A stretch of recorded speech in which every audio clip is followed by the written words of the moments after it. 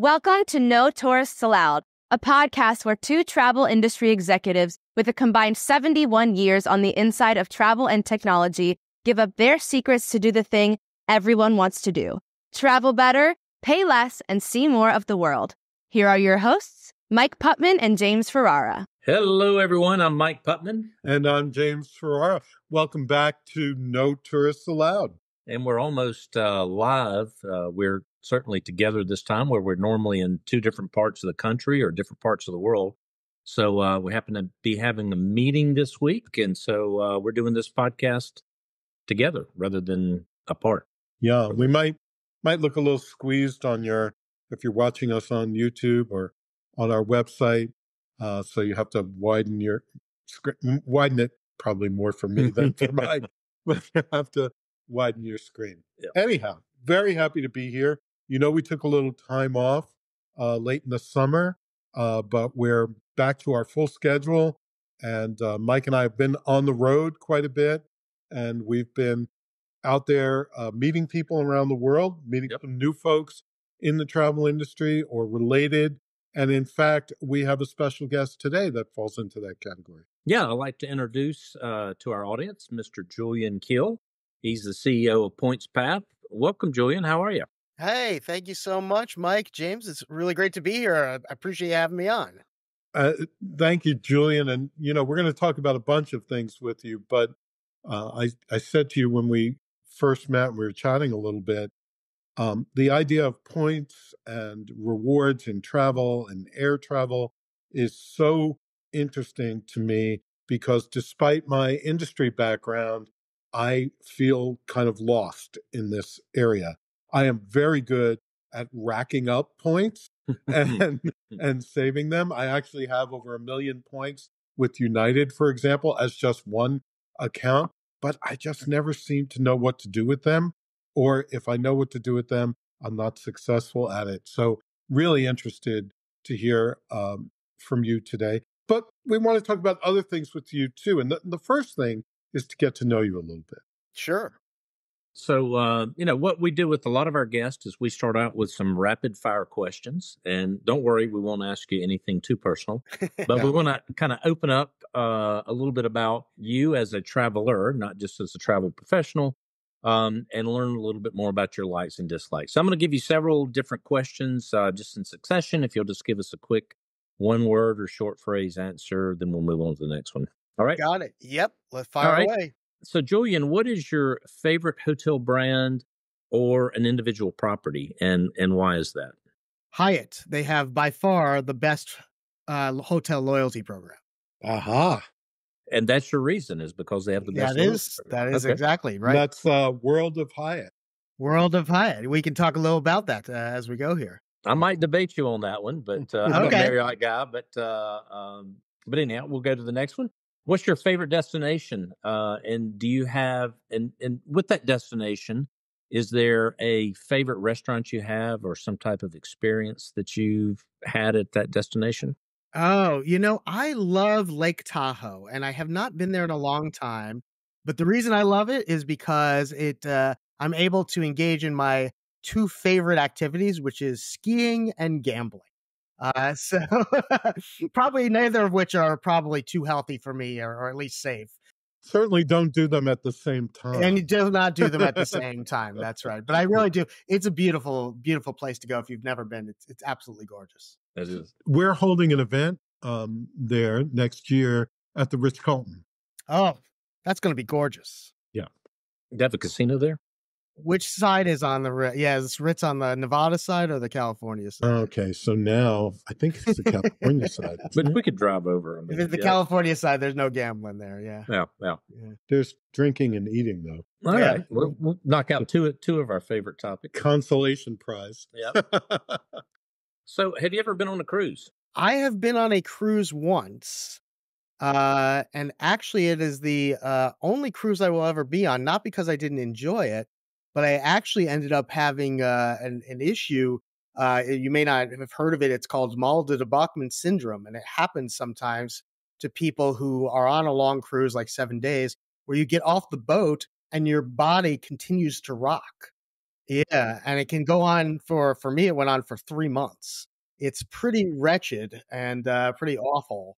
It does, fortunately for most people, eventually go away, but, I won't be going on any more cruises as a result, which is a shame. I had a really nice time. I cruised to Well, Alaska. sorry to hear that. I mean, that does happen to me for a day or two. Sure, yeah, people get sea legs, but, no, this goes on for months. It's pretty wretched, as they say. Well, there's plenty of other ways to travel in other places in the world to see. Fortunately. Yeah. So, Julian, when you fly, are you an aisle guy or a window guy? Aisle. I'm an aisle guy. Yep, I wanna be able to get up when I want to without having to climb over somebody. So, aisle for you. Aisle, and do you carry or check your luggage? Carry, but I don't wanna be the guy who's taking a bag, trying to force a big bag into the overhead, so I carry, but I always make sure I've got a suitcase that fits the requirement. There you go. Oh, so this is a big debate here at No Tourists Allowed because I travel with several trunks and Sherpas, and Mike, seems to breeze on board with a carry-on all the time. At least you're not the guy that shoved his suitcase over my backpack and broke my laptop screen Oh, I mean, it's getting crazy yeah. on planes with all this carrying on. There's like people with like chickens and goats, and I don't know what they're. So, Julian, tell us a little bit about. So, we're over with the rapid fire question. So now, tell us a little bit about your background as it relates to the travel industry or travel in general. Absolutely, yeah. So I actually, my career before this, my first career was in television and film. I was a writer, I was a director, and one of the last jobs I did in that industry, I worked for WWE, World Wrestling Entertainment. I Oh, was how a fun! director. Yes, I was directing all the behind the scenes videos, all the scenes behind the scenes. So when somebody's in a locker room and one another guy comes in, they look at each other and they say, "Hey, I'm going to kick your ass out there," that sort of thing. Right, exactly. So for about 2 years, I did that, and I was traveling with the entire crew and wrestlers, performers, to a different city every week, two different cities, in fact, to do Monday Night Raw live and Friday Night SmackDown. So very quickly, I learned almost everything there is to know about frequent flyer miles, as does everybody else at WWE. As you would imagine, there's a lot of people there. There's a subculture about points and miles because everybody is traveling all the time. So everybody really knows their points and miles well. In any case, I did that for 2 years. I left. That's about as long as you want to do wrestling for. You don't really need to do it longer than that. And I had all this knowledge, and I was kind of time to wrap up on film and television, looking for a change. I had all this knowledge. I had this writing skills. So I started writing about points and miles for a small blog. At the time, it was called Hack My Trip. From there, I ended up writing for a bigger blog called Frequent Miler. And then I ended up being hired by the big one, which is the Points Guy, which you may have heard of. A lot of people know it. I spent several years there, actually eventually became the editorial director there and was running it. And then I got invited to come over to CNN and start their coverage of travel rewards and credit cards and that sort of thing. I was there at CNN, their underscore division, for 3 years. And through it all, I really just wanted to find a way to help people use their miles, what James was talking about earlier, learn how to burn your miles, when to burn them, how to burn them without having to spend hours looking through a website or a blog or whatever it might be. And that is why I started PointsPath, and that is what we try and do with PointsPath. Awesome. What a history and what a way to create a product. A lot of great products always come from finding a problem and creating a product to solve that problem. And with no doubt, in the travel industry, points and utilizing points are a big problem to solve. So tell us about your product and how it works. Yeah, that's exactly it, Mike. So when I know from all my experience, but also we did a lot of, talking to consumers and travelers and asking them what was specifically the problems they had when it came to using frequent flyer miles. A lot of people are like James. They have earned a ton of miles, but they don't know when to use them. It really comes down to two things. One, people have trouble finding flights they actually want to use their miles on, flights they actually want to take that don't have two stops or whatever it might be. And then two, even when they do find a flight, they can't tell if they're getting a good deal or not, because every type of mile is different. Every program is worth a different amount. So they can't tell, should they use their miles on this particular flight or should they just pay cash? And that is entirely what PointsPath is designed to do. It's a browser extension. It runs in Google Chrome or Microsoft Edge. When you install it, it runs on top of Google Flights, which I'm sure you gentlemen know. Google Flights is one of the more popular search engines for travelers, for flyers. So that when you do a search in Google Flights with PointsPath installed and you search, say, New York to Los Angeles on October 5th, Google gives you, of course, all the cash prices and all the flights. PointsPath adds all the points prices next to each of those flights, the live points prices, and then indicates with an arrow whether you should be using cash for that flight or using miles for that flight, whether it's a good deal with miles or whether it's a great deal with miles. And that is literally what we're trying to do, is just give people that piece of information. And is it when you do that, and I'm curious because I haven't used the tool yet, does it bring back real inventory and real pricing in terms of the point side? It is live pricing. So what we do is when you do that search from New York to Los Angeles on October 5th or whatever it might be in Google Flights, we do the exact same search that you have put in on through each airline. Just as if you were doing the search yourself, as if you were opening up delta.com and putting in that same search and getting the results. Then when we get the results, we match them up with the Google Flights and make it all line up. And then we use our data to calculate which is the better deal. So yeah, it is not cached data. It is not old data. The only time we cache at all is if you just did the search a few moments ago and you go to another day and then you come back, you'll get the same results you just got. But that's purely for speed so that you don't have to sit there and wait for us to get the same results again. But it is live data. The fulfillment to actually purchase the ticket, then you're going through to the airline's website, and maybe even you have to log in as a member, use your points, whatever. Correct. So what we do is in Google Flights, as you know, if you click on a flight, you then get Google's booking page, which will send you to the airline site for cash. We add an additional link for the points. So when you click on that, you get taken to the airline site on the point search side. From there, yes, of course, you have to log in because you have to be able to spend your points. But the search is already there put together for you, so you don't have to go find it again. That is really cool. Yeah. And it was just really timely because I've been doing extensive searches trying to get to Italy in a premium class of service, and it is extremely high for travel next week. So this is something I will deploy today. So approximately how many airlines do you have in your search? So we currently have 6 programs, the big 3, Delta, United, American. We also cover JetBlue, we cover Alaska Airlines, and then Air Canada. But with that said, we cover all of the airline partners of those programs. So in other words, when I say we cover those programs, we mean Advantage miles for American, Delta miles, United miles. But for instance, if American is partnering with British Airways on a flight to London, and that flight is available with American miles, we'll show you that. We will show you that you can get that British Airways flight with American miles or any of the partners of each of those programs. So it really does end up encompassing a lot more airlines than just those 6. I mean, sounds absolutely great and really does solve a lot of challenges for me. There's a further calculus, though. Some of these programs have gotten very complicated. I mean, now we have fair families and so on, and we also have status benefits. So my example with United, I have over 1 million points, but I also have 1K status with United, which gives me something called plus points that I can use also. So figuring out the best deal is still really difficult for me.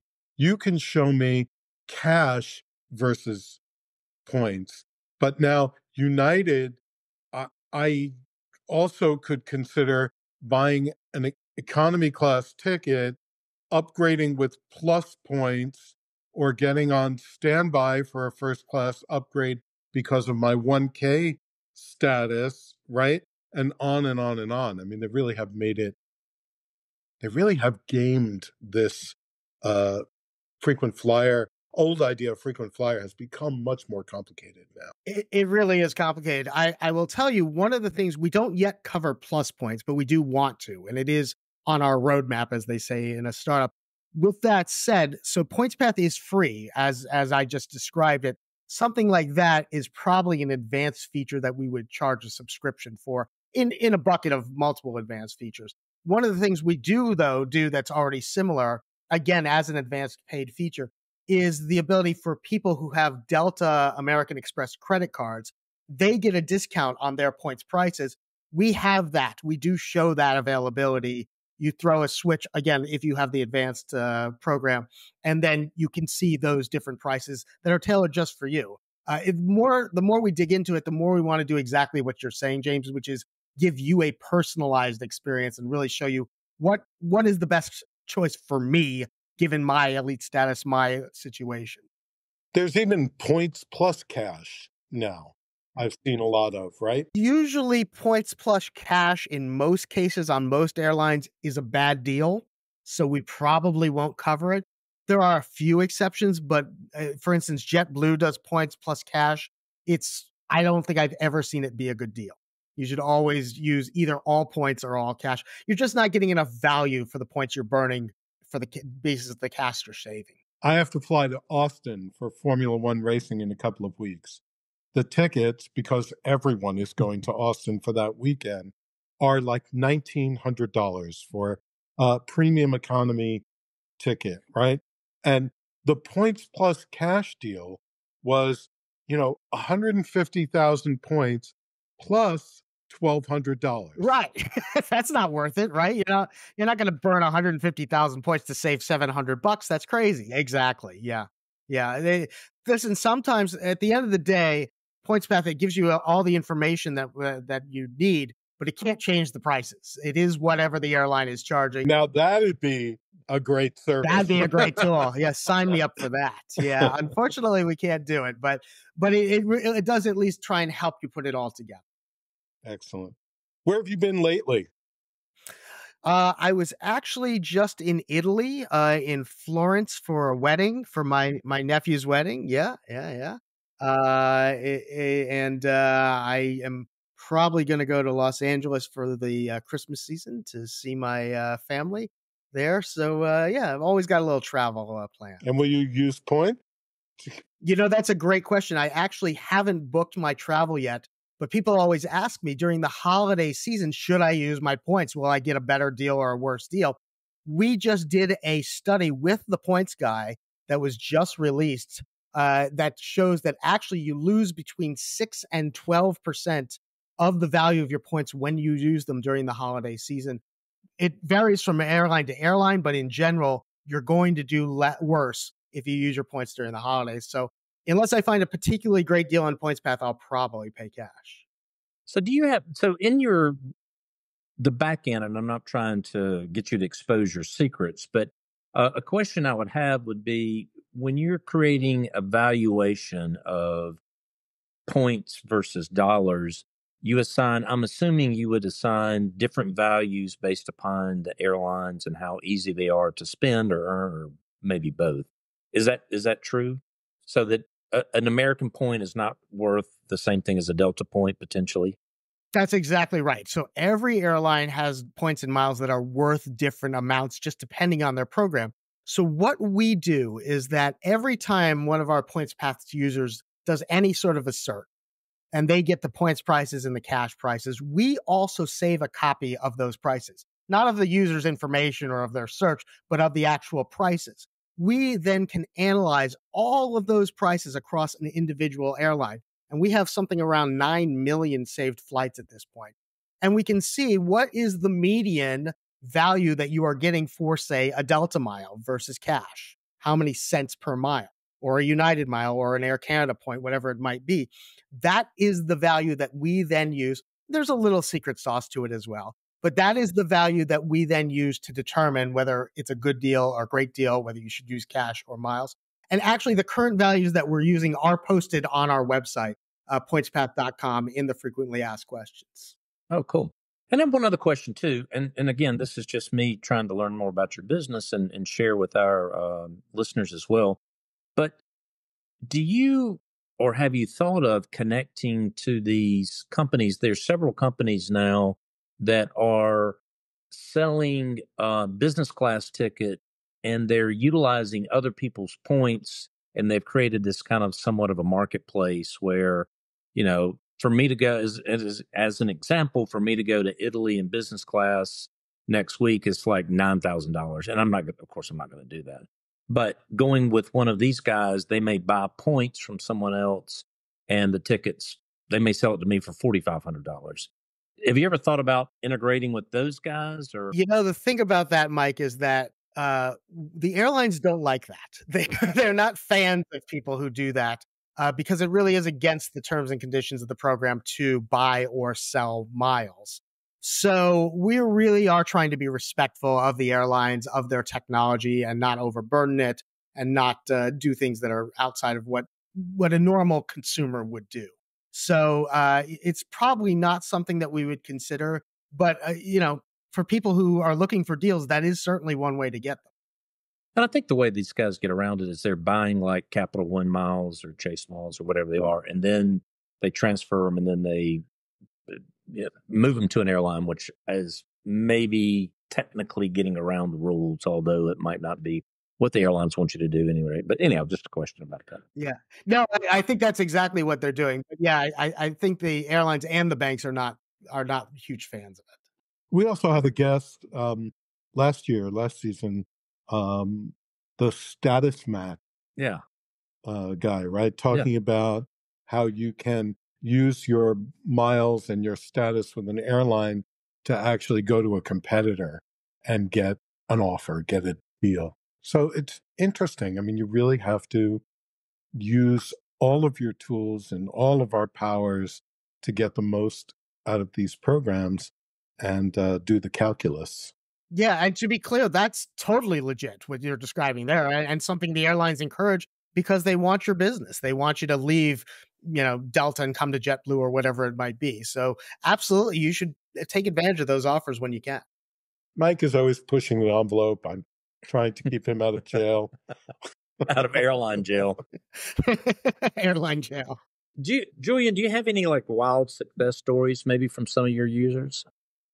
We actually hear from our users a lot on social media. We're on TikTok, we're on Instagram, and all the major platforms. And yeah, we do hear from people. I got, in fact, an email from a guy just the other day who said, I've never been able to use my British Airways Avios, and I found this great deal. Now, we don't cover Avios, but he found it because he saw that it was available with American miles, and then went over to British Airways and found that it was available at a lower price than usual with his British Airways Avios, a business class ticket to, I think it was Milan through London. So yeah, we hear those great stories all the time, and it's the best thing about this job is hearing from people who say, I've never been able to use my American miles. I never know when to use them. This answers that question every time. Thank you. And again, just being able to do that for people for free without them having to pay just to get that knowledge, it kind of makes it all worth it.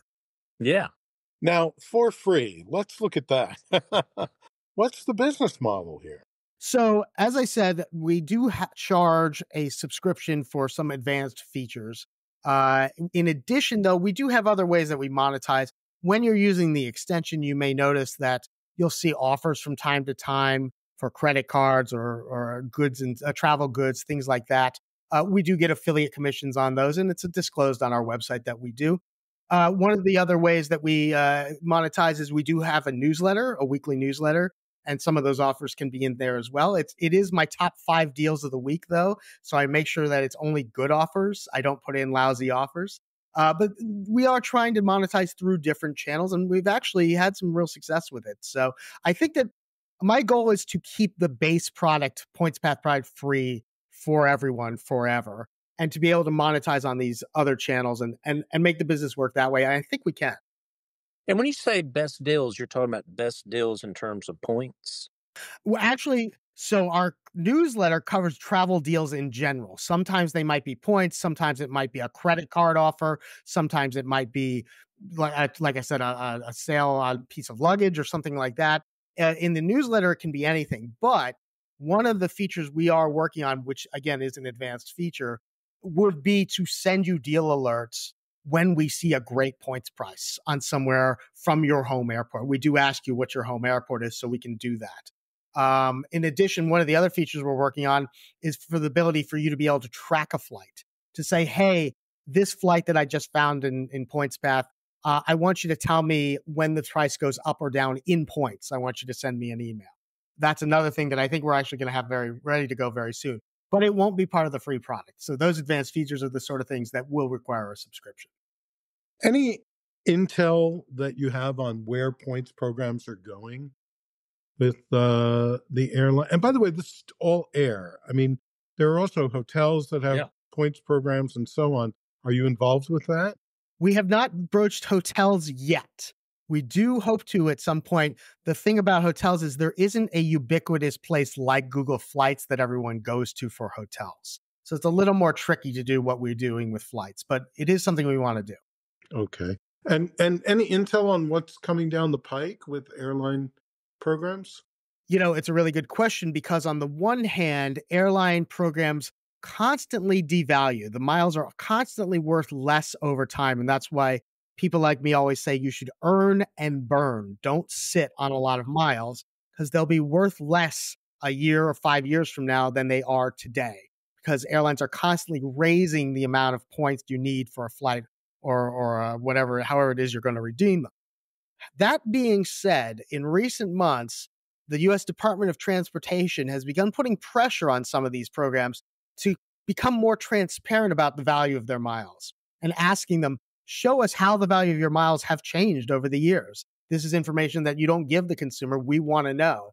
I'm interested to see where that goes politically because it very much is against the strain of devaluing miles over time. On the other hand, the more you offer credit card bonuses that are higher and higher, the more miles are out in the ecosystem, the more you kind of have to devalue those miles, just like printing more dollars devalues the dollar. So it's a really interesting question. And I'm not exactly sure where it's going to go. Obviously, it's going to depend on the results of the election and things like that. But it really, we are at a bit of a turning point where it could kind of go in a different direction than it has been. Yeah, we've had an activist Department of Transportation the last couple of years, and their efforts against customer service policies, for example, have been transformative. Yeah, as far as disclosing baggages and what rights you have when your flight is canceled and that sort of thing. That's exactly right. Yeah, which and listen, at PointsPath, we're very pro-consumer. That's our entire business, is trying to give travelers the information that they couldn't find otherwise or would have trouble finding otherwise. So we 100% support any of these measures that the DOT is enforcing. I'm sure you do. Well, this has been fascinating. I hope I'm your next social media testimonial, because I think Mike and I are going to run and use this away. So Julian, if people want to take advantage of your newsletter, which there's no charge for, right? Correct, of course. Yep. Or your Google or Edge plugin, how do they go about doing that? It's really simple. They can go to pointspath.com, pointspath.com. Everything you need to do is right there. You can also find us directly in the Google Web Store if you want to go that way. But usually the best place to start is pointspath.com. You can download the extension, get on the list, and start using it immediately. Again, it's all free. Great. Well, we really appreciate having you here, and thanks for your time and participation in No Tourist Allowed, and look forward to giving you some testimonials as we utilize and test out your product. Thank you so much, Mike and James, for having me on. Please let me know what you think of PointsPath. We love feedback. We're always improving things, working to make things better. So let me know what you think. All right. Excellent, Julian. Thank you. Thanks. Well, that was really terrific, really engaging. And while we have a few minutes, we like to share sometimes our own travels. I've been on the road 3 weeks straight, really. And I started out with such an interesting cruise, the Canada and New England itinerary. Now, this is by no means what you would call adventure cruising or expedition cruising, right? It's a very tame, easy itinerary, leaving from Brooklyn in New York, going up to Newport, Rhode Island, Boston, sometimes Bar Harbor, Maine, and then to St. John, New Brunswick in Canada, and Halifax, Nova Scotia. So tame, easy itinerary. You barely leave the country. It's like Canada. So it's putting like 1 foot outside the country.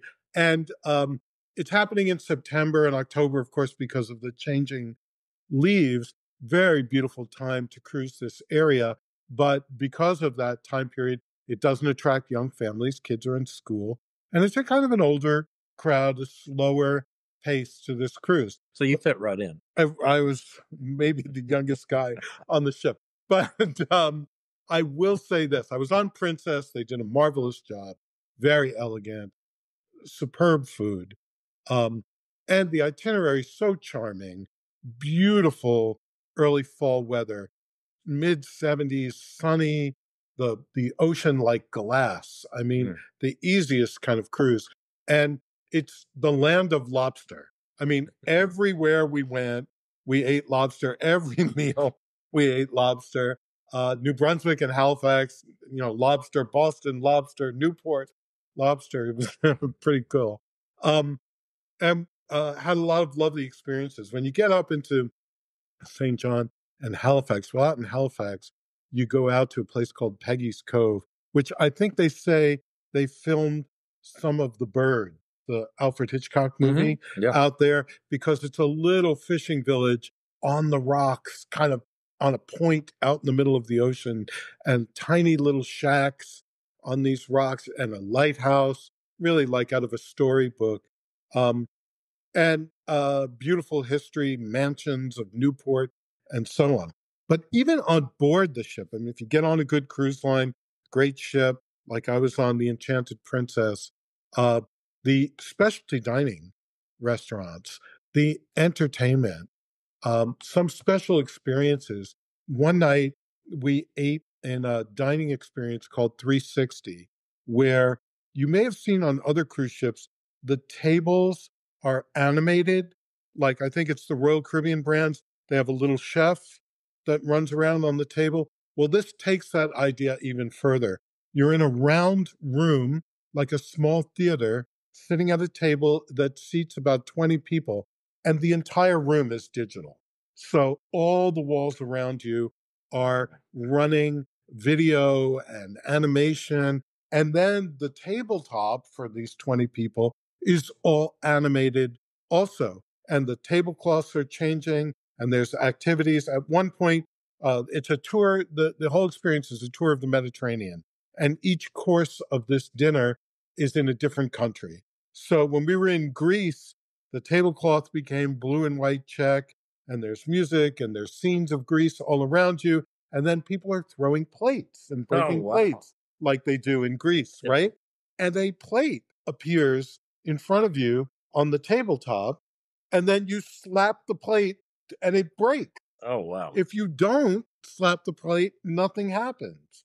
On another one, you're in France and you're on a farm with a beekeeper who's making lavender honey. And as he's talking to you, the bees are crawling up onto the tabletop, and then they start to swarm in front of you. And if you stir them up a little bit, you agitate them, they start to make honey, and the honeycomb starts to fill with honey in front of you. So there's this interactive, really cool digital experience, beautiful filmography going on around you, pouring wines to pair from each country with each course. Really, really great experience. Not something you would necessarily expect on a cruise ship. So anyway. And this is part of James's job too, by the way. This is my job. I was working. So that was the week there. Then had to go to New Orleans. Had to go. They twisted my arm. Had to go to New Orleans. And New Orleans is just a good time no matter when you go there. We had a big event there, and we did some dine-arounds at restaurants in New Orleans. And I swear you could throw a dart in New Orleans and hit a great restaurant every time. So we were eating out. I was at Emerald Lagasse's restaurant, Merrill, and we did a private event at Commander's Palace, the legendary restaurant where Paul Prudhomme and Emerald Lagasse began his career many years ago, in the Garden District. So we had this beautiful dinner. We had a reception and party at Mardi Gras World, which are these cavernous warehouses where they store the float and costumes and everything from the Mardi Gras parade. And so we had cocktails and dinner in amongst all of this stuff, which was really, really fun and felt very New Orleans. But the one thing I kept thinking was, I never want to be here alone at night. Like, it's like clown faces. Yes. I got the feeling like, what is it, Night at the Museum? Yeah. Like, this stuff definitely comes alive when no one's around. Anyhow, you're right on the river, beautiful view of the river. And we stayed and did the whole event at the Roosevelt, a Waldorf Astoria hotel. It's the classic New Orleans hotel. It's like the plaza of New Orleans, all marble and from the early 1900s, and apparently haunted. So didn't know that. The elevators have this weird thing where they have a sort of mind of their own. They will pass your floor, even though it's lit up, and then come back to it later. Or you'll press 8, and then 8 will disappear, and 14 will light up. And then a couple of times they just stopped. I was stuck in the elevator a few times. Wow. So I'm not sure if you're going to haunt some part of the hotel, I'd rather it wasn't the elevators, but that's the story. I had a great time there. And then finally went on to Napa Valley directly from there. And guys, I want to tell you, I've always loved Napa, but this trip was really a slice of paradise. First of all, it was 100 degrees while we were there, but it's dry and sunny and beautiful. So it was not uncomfortable. It was just beautiful. We stayed at one of the auberge resorts. And those are nice. A prior trip, I stayed at Auberge du Soleil, very Mediterranean, hot colors, beautiful little casitas painted different colors. One of the best restaurants in Napa there. This time, we stayed at Solage, an auberge resort, and totally different. All whites and creams and very sharp and crisp and almost like modern farm buildings around, twinkling lights at night, very California, sort of new agey, yoga-ish, big, beautiful spa there. I had a casita of my own with a private fenced-in yard, a fire pit, a water fountain feature. I mean, it was really special. Thankfully, I was being hosted. I didn't have to pay because I took a peek at the rates, and it would make your hair stand on end. I mean, we're talking about like $1,800 a night or more. Really, really beautiful. But we did what you do in Napa. At every lunch and dinner, we were at a different winery. And we had a beautiful lunch in the Grove at Camus and got to meet Chuck Wagner, the legendary owner of the Camus Winery and Vineyards. We had same thing with Mike Davis at Davis Winery, and then Silver Oak, another legendary winery where we had a big dinner reception. And at each of these, you're tasting 4 or 5 wines and comparing. I mean, food, wine, sun, gorgeous hotel, wonderful company, really a bit of paradise. So if you haven't been up to Calistoga, which is the part of the valley that Solage is in, try to get up there and look around. Really, really beautiful. And we were there in September, which they were in the middle of the harvest for the current vintage. That's really the time to go to see them doing all that work. And are you going to claim this is work as well? This was work. Working. Yeah, I'm a little tired from this trip. Now it just tells you the possibilities of travel, right? People ask me what is my favorite place, and I think the truth is when I'm on the when you put me on the spot like that, I remember like 6 places I've ever been to, but there are 1,000 places I've been to, and many of them really world class and spectacular. So get out there, guys. You can't do this from your armchair or even your computer screen. Very happy that you're joining us or listening in, but there's a whole world out there. You gotta get out there. Cannot live. You can't take your money with you. That's right. That's worth 0 when you're dead, but your memories will stay with you. Well, listen, guys, we got to wrap up. We got a lot of work to do here. Speaking of being on vacation, we're in the Hamptons in James's summer home, and enjoying a little bit of fun, but having to do a good bit of work. But we appreciate you joining us at No Tourists Allowed, and we've got a great season lined up for you. So stick around, and we'll be back next week with another hopefully exciting episode and guest.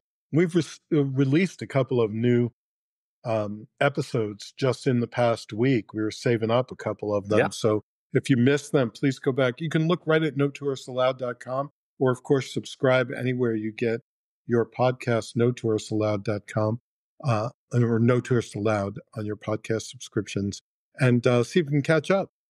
Absolutely. All right. Thanks, everyone. Till next time. Thank you. Bye-bye.